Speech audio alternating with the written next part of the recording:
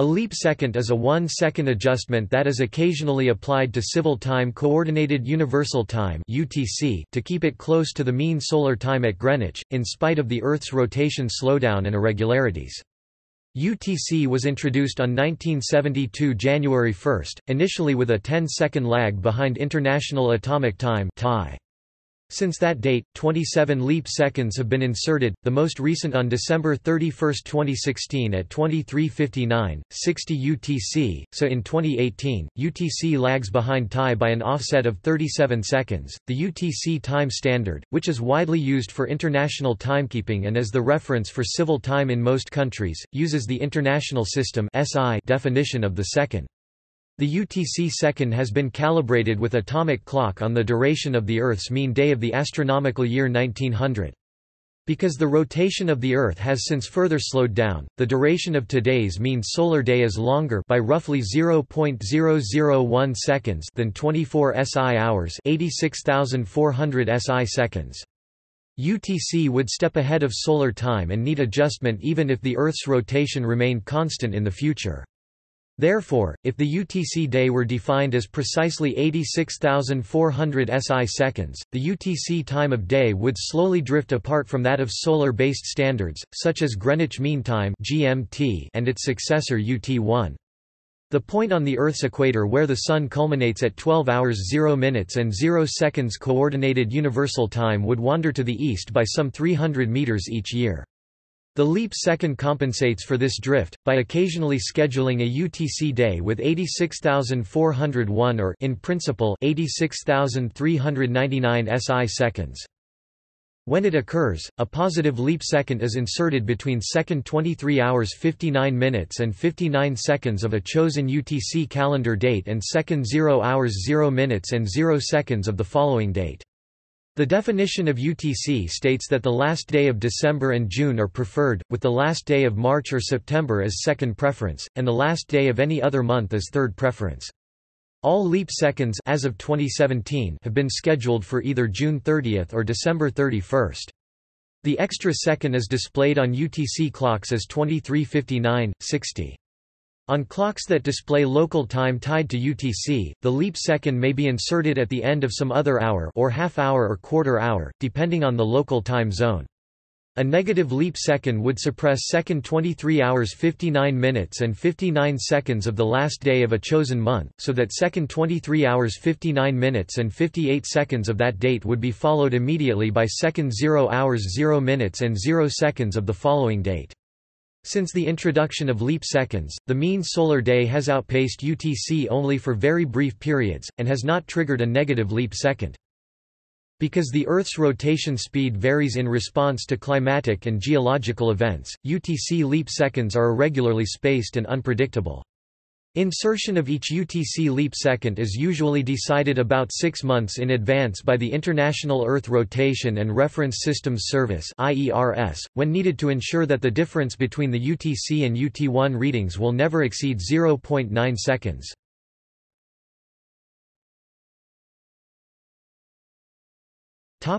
History.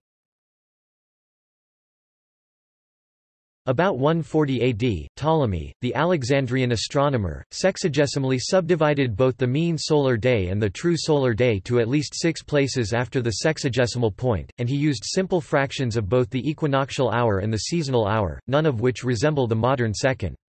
Muslim scholars, including al-Biruni in 1000, subdivided the mean solar day into 24 equinoctial hours, each of which was subdivided sexagesimally, that is into the units of minute, second, third, fourth and fifth, creating the modern second as 1/60th of 1/60th of 1/24th equals 1/86,400th of the mean solar day in the process. With this definition, the second was proposed in 1874 as the base unit of time in the CGS system of units. Soon afterwards Simon Newcomb and others discovered that Earth's rotation period varied irregularly, so in 1952, the International Astronomical Union (IAU) defined the second as a fraction of the sidereal year.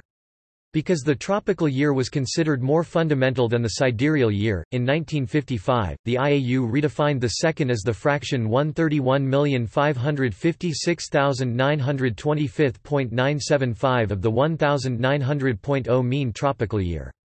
In 1956, a slightly more precise value of 131,556,925.9747 was adopted for the definition of the second by the International Committee for Weights and Measures, and in 1960 by the General Conference on Weights and Measures, becoming a part of the International System of Units (SI). Eventually, this definition too was found to be inadequate for precise time measurements, so in 1967, the SI second was again redefined as 9,192,631,770 periods of the radiation emitted by a cesium-133 atom in the transition between the two hyperfine levels of its ground state. That value agreed to 1 part in 1010 with the astronomical ephemeris second then in use. It was also close to 1/86,400th of the mean solar day as averaged between years 1750 and 1892. However, for the past several centuries, the length of the mean solar day has been increasing by about 1.4 to 1.7 milliseconds per century, depending on the averaging time. By 1961, the mean solar day was already a millisecond or two longer than 86,400 SI seconds. Therefore, time standards that change the date after precisely 86,400 SI seconds, such as the International Atomic Time (TI), will get increasingly ahead of time standards tied to the mean solar day, such as Greenwich Mean Time (GMT). When the Coordinated Universal Time Standard was instituted in 1961, based on atomic clocks, it was felt necessary to maintain agreement with the GMT time of day, which, until then, had been the reference for broadcast time services. Thus, from 1961 to 1971, the rate of some atomic clocks was constantly slowed to remain synchronized with GMT. During that period, therefore, the seconds of broadcast services were actually slightly longer than the SI second and closer to the GMT seconds.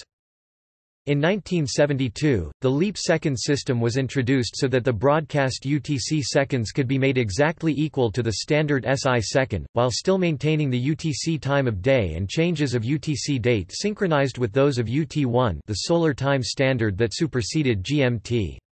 By then, the UTC clock was already 10 seconds behind TI, which had been synchronized with UT1 in 1958, but had been counting true SI seconds since then. After 1972, both clocks have been ticking in SI seconds, so the difference between their readouts at any time is 10 seconds plus the total number of leap seconds that have been applied to UTC 37 seconds as of January 2017.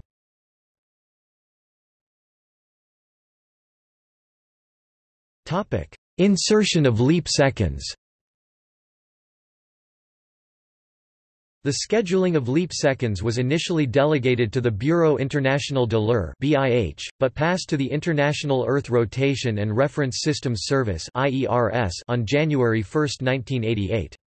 IERS usually decides to apply a leap second whenever the difference between UTC and UT1 approaches 0.6 s, in order to keep the difference between UTC and UT1 from exceeding 0.9 s. The UTC standard allows leap seconds to be applied at the end of any UTC month, with first preference to June and December and second preference to March and September. As of January 2017, all of them have been inserted at the end of either June 30 or December 31. IERS publishes announcements every 6 months, whether leap seconds are to occur or not, in its Bulletin C. Such announcements are typically published well in advance of each possible leap second date, usually in early January for June 30 and in early July for December 31. Some time signal broadcasts give voice announcements of an impending leap second. Between 1972 and 2018, a leap second has been inserted about every 20 months, on average.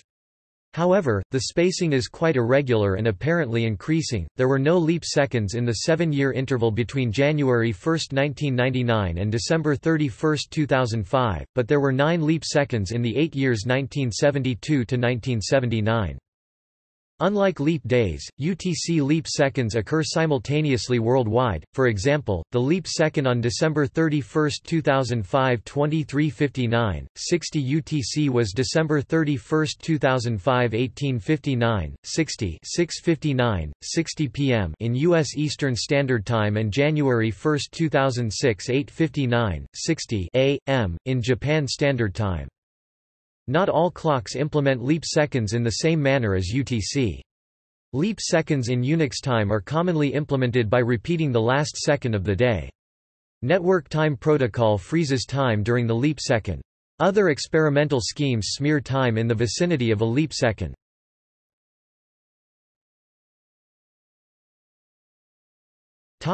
Slowing rotation of the Earth. Leap seconds are irregularly spaced because the Earth's rotation speed changes irregularly. Indeed, the Earth's rotation is quite unpredictable in the long term, which explains why leap seconds are announced only 6 months in advance. A mathematical model of the variations in the length of the solar day was developed by F. R. Stevenson and L. V. Morrison, based on records of eclipses for the period 700 BC to 1623 AD, telescopic observations of occultations for the period 1623 until 1967 and atomic clocks thereafter. The model shows a steady increase of the mean solar day by 1.70 milliseconds plus or minus 0.05 milliseconds per century, plus a periodic shift of about 4 milliseconds amplitude and period of about 1,500 year. Over the last few centuries, the periodic component reduced the rate of lengthening of the mean solar day to about 1.4 milliseconds per century. The main reason for the slowing down of the Earth's rotation is tidal friction, which alone would lengthen the day by 2.3 milliseconds century. Other contributing factors are the movement of the Earth's crust relative to its core, changes in mantle convection, and any other events or processes that cause a significant redistribution of mass. These processes change the Earth's moment of inertia, affecting the rate of rotation due to conservation of angular momentum. Some of these redistributions increase Earth's rotational speed, shorten the solar day and oppose tidal friction. For example, glacial rebound shortens the solar day by 0.6 milliseconds, century, and the 2004 Indian Ocean earthquake is thought to have shortened it by 2.68 microseconds. It is evident from the figure that the Earth's rotation has slowed at a decreasing rate since the initiation of the current system in 1971, and the rate of leap-second insertions has therefore been decreasing.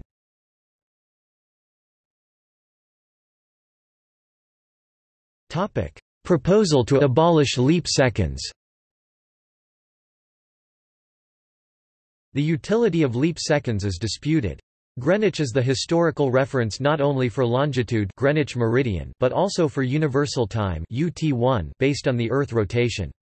While the TIE and UT1 time scales are precisely defined, the former by atomic clocks and the latter by astronomical observations, UTC is a compromise, stepping with atomic seconds and periodically reset by a leap second to the astronomical time of Greenwich. The intention is to keep civil time aligned with UT1. However, even at Greenwich, leap seconds do not ensure that the sun culminates exactly at 12 hours 0 minutes and 0 seconds. 000 UTC, as noon deviates from it up to 16 minutes over the year, the equation of time.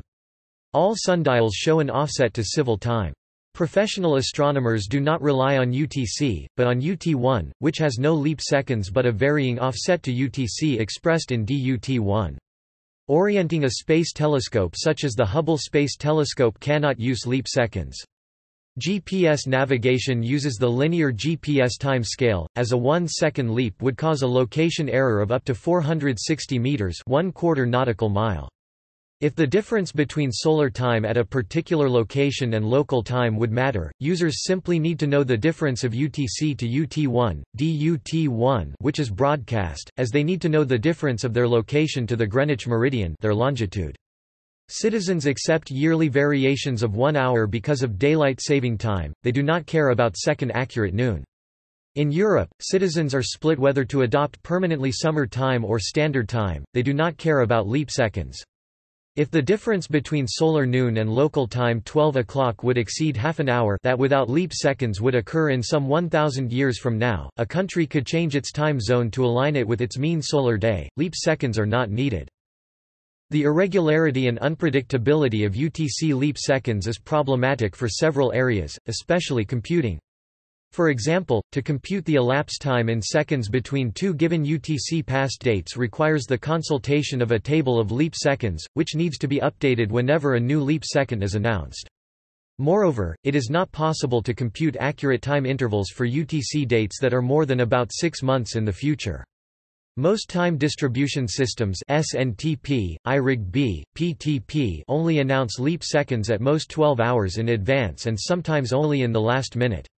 With increasing requirements for accuracy in automation systems and high-speed trading, this raises a number of issues, as a leap second represents a jump often a million times larger than the required accuracy for industry clocks. IEC, IEEE 61850-9-3 solves the problem by using a linear count of seconds, including leap seconds, since a specified epoch. On July 5, 2005, the head of the Earth Orientation Center of the IERS sent a notice to IERS Bulletins C&D subscribers, soliciting comments on a U.S. proposal before the ITU-R Study Group 7's WP7A to eliminate leap seconds from the UTC broadcast standard before 2008. The ITU-R is responsible for the definition of UTC. It was expected to be considered in November 2005, but the discussion has since been postponed. Under the proposal, leap seconds would be technically replaced by leap hours as an attempt to satisfy the legal requirements of several ITU-R member nations that civil time be astronomically tied to the Sun. A number of objections to the proposal have been raised. Dr. P. Kenneth Seidelman, editor of the explanatory supplement to the Astronomical Almanac, wrote a letter lamenting the lack of consistent public information about the proposal and adequate justification. Steve Allen of the University of California, Santa Cruz cited what he claimed to be the large impact on astronomers in a Science News article. He has an extensive online site devoted to the issues and the history of leap seconds, including a set of references about the proposal and arguments against it. At the 2014 General Assembly of the International Union of Radio Scientists (URSI), Dr. Dimitrios Matsakis, the United States Naval Observatory's chief scientist for time services, presented the reasoning in favor of the redefinition and rebuttals to the arguments made against it. He stressed the practical inability of software programmers to allow for the fact that leap seconds make time appear to go backwards, particularly when most of them do not even know that leap seconds exist. The possibility of leap seconds being a hazard to navigation was presented, as well as the observed effects on commerce. The United States formulated its position on this matter based upon the advice of the National Telecommunications and Information Administration and the Federal Communications Commission (FCC), which solicited comments from the general public. This position is in favor of the redefinition. In 2011, Chunhao Han of the Beijing Global Information Center of Application and Exploration said China had not decided what its vote would be in January 2012, but some Chinese scholars consider it important to maintain a link between civil and astronomical time due to Chinese tradition. The 2012 vote was ultimately deferred. At an ITU, BIPM-sponsored workshop on the leap second, Dr. Han expressed his personal view in favor of abolishing the leap second, and similar support for the redefinition was again expressed by Dr. Han, along with other Chinese timekeeping scientists, at the URSI General Assembly in 2014. At a special session of the Asia-Pacific Telecommunity Meeting on February 10, 2015, Chunhao Han indicated China was now supporting the elimination of future leap seconds, as were all the other presenting national representatives from Australia, Japan, and the Republic of Korea. At this meeting, Bruce Warrington (NMI, Australia) and Tsukasa Iwama (NICT, Japan) indicated particular concern for the financial markets due to the leap second occurring in the middle of a workday in their part of the world. Subsequent to the CPM 15-2 meeting in March-April 2015, the draft gives four methods which the WRC-15 might use to satisfy Resolution 653 from WRC-12. Arguments against the proposal include the unknown expense of such a major change and the fact that universal time will no longer correspond to mean solar time. It is also answered that two timescales that do not follow leap seconds are already available: International Atomic Time (TI) and Global Positioning System (GPS) time. Computers, for example, could use these and convert to UTC or local civil time as necessary for output. Inexpensive GPS timing receivers are readily available, and the satellite broadcasts include the necessary information to convert GPS time to UTC. It is also easy to convert GPS time to TI, as TI is always exactly 19 seconds ahead of GPS time. Examples of systems based on GPS time include the CDMA digital cellular systems AS-95 and CDMA 2000. In general, computer systems use UTC and synchronize their clocks using Network Time Protocol (NTP). Systems that cannot tolerate disruptions caused by leap seconds can base their time on TIE and use Precision Time Protocol. However, the BIPM has pointed out that this proliferation of timescales leads to confusion. At the 47th meeting of the Civil Global Positioning System Service Interface Committee in Fort Worth, Texas in September 2007, it was announced that a mailed vote would go out on stopping leap seconds. The plan for the vote was April 2008, ITU Working Party 7A will submit to ITU Study Group 7 project recommendation on stopping leap seconds. During 2008, Study Group 7 will conduct a vote through mail among member states. October 2011, the ITUR released its status paper, Status of Coordinated Universal Time (UTC) Study in ITUR. In preparation for the January 2012 meeting in Geneva, the paper reported that, to date, in response to the UN agency's 2010 and 2011 web-based surveys requesting input on the topic, it had received 16 responses from the 192 member states, with 13 being in favor of change, 3 being contrary. January 2012, the ITU makes a decision. In January 2012, rather than decide yes or no per this plan, the ITU decided to postpone a decision on leap seconds to the World Radio Communication Conference in November 2015. At this conference, it was again decided to continue using leap seconds, pending further study and consideration at the next conference in 2023. In October 2014, Dr. Włodzimierz Lewandowski, chair of the Timing Subcommittee of the Civil GPS Interface Service Committee and a member of the ESA Navigation Program Board, presented a CGSIC-endorsed resolution to the ITU that supported the redefinition and described leap seconds as a hazard to navigation. Some of the objections to the proposed change have been answered by its opponents.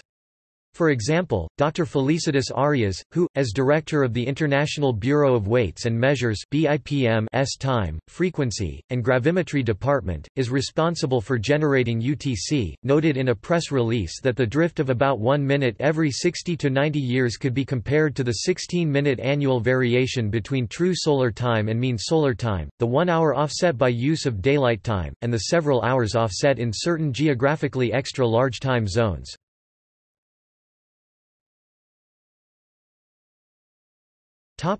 Examples of problems associated with the leap second. While the textual representation of leap seconds is defined by BIMP as 2359/60, some computers derive this human-readable representation from a binary counter giving the number of seconds elapsed since an epoch, for instance since 1 January 1970 0 hours 0 minutes and 0 seconds in Unix machines. This counter has no indicator that a leap second is occurring. Some computers, in particular Linux, assign to the leap second the number of the preceding 23 hours 59 minutes and 59 seconds second 9-9-0 sequence, while other computers assign to the leap second the counter value of the next 0 hours 0 minutes and 0 seconds second 9-0-0 sequence. The BIMP definition in Bulletin C52 calls for the 9-0-0 sequence. Since there is no standard governing the sequence, the time-stamped values can vary by 1 second. Entering 2016-12-31-23, 59-60 in a POSIX converter will fail and XML will reject such date as invalid time. This may explain many flaws in time-critical systems that occur when exchanging time-stamped values. A number of organizations reported problems caused by flawed software following the June 30, 2012 leap second. Among the sites which reported problems were Reddit, Apache Cassandra, Mozilla Hadoop, Qantas, and various sites running Linux. Older versions of Motorola Encore VP, UT, GT, and M12 GPS receivers had a software bug that would cause a single timestamp to be off by a day if no leap second was scheduled for 256 weeks. On November 28, 2003, this happened.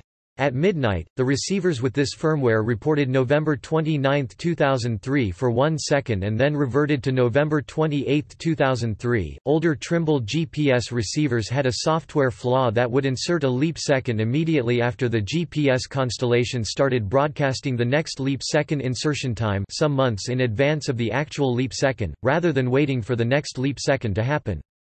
This left the receiver's time off by a second in the interim. Older datum Timeserve 2100 GPS receivers and Symmetricom Timeserve 2100 receivers also have a similar flaw to that of the older Trimble GPS receivers, with the time being off by 1 second. The advance announcement of the leap second is applied as soon as the message is received, instead of waiting for the correct date.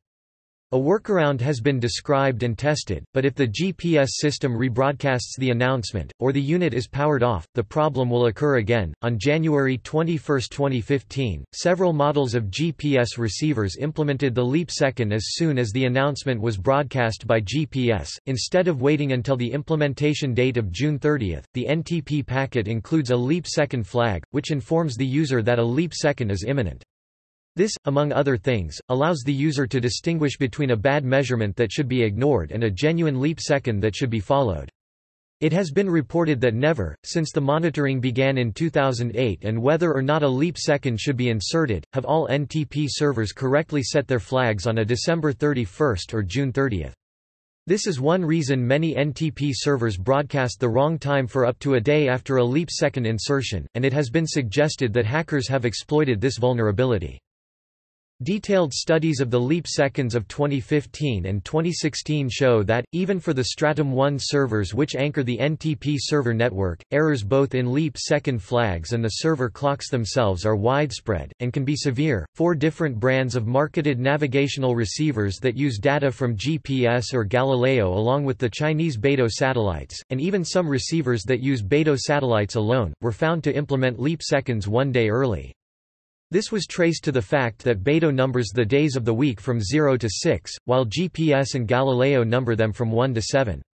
The problem was found to exist in commercial simulators that are used by manufacturers to test their equipment.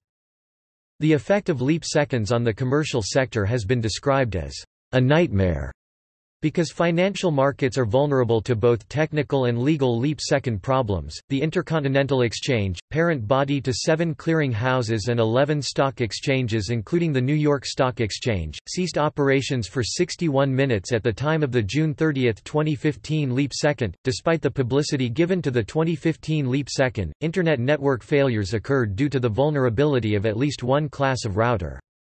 Also, interruptions of around 40 minutes duration occurred with Twitter, Instagram, Pinterest, Netflix, Amazon, and Apple's music streaming series Beats One. Several versions of the Cisco Systems Nexus 5000 series operating system NXOS versions 5.0, 5.1, 5.2 are affected. The 2015 leap second also affected the Altia Airlines reservation system used by Qantas and Virgin Australia. Cloudflare was affected by the 2016 leap second. Its DNS resolver implementation calculated a negative number when subtracting 2 timestamps obtained from the Go programming language's time, now function, which then used only a real-time clock source. This could have been avoided by using a monotonic clock source, which has since been added to Go 1.9. Were concerns that farming equipment using GPS during harvests occurring on December 31, 2016 would be affected by the 2016 leap second.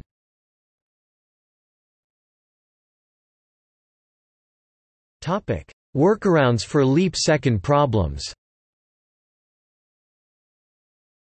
The most obvious workaround is to use the TIE scale for all operational purposes and convert to UTC for human-readable text. UTC can always be derived from TIE with a suitable table of leap seconds. The video-audio industry standard SMPTE moved to TIE for time-stamping frames. IEC IEEE 60802 time-sensitive networks specifies TIE for all operations. Grid Automation is planning to switch to TIE for global distribution of events in electrical grids. Instead of inserting a leap second at the end of the day, Google servers implement a leap smear, extending seconds slightly over a time window prior to the leap second. Amazon followed a similar, but slightly different, pattern for the introduction of the June 30, 2015 leap second, leading to another case of the proliferation of timescales. They later released an NTP service for EC2 instances which performs leap smearing. It has been proposed that media clients using the real-time transport protocol inhibit generation or use of NTP timestamps during the leap second and the second preceding it. NIST has established a special NTP time server to deliver UT1 instead of UTC. Such a server would be particularly useful in the event the ITU resolution passes and leap seconds are no longer inserted. Those astronomical observatories and other users that require UT1 could run off UT1, although in many cases these users already download UT1 UTC from the IERS, and apply corrections in software.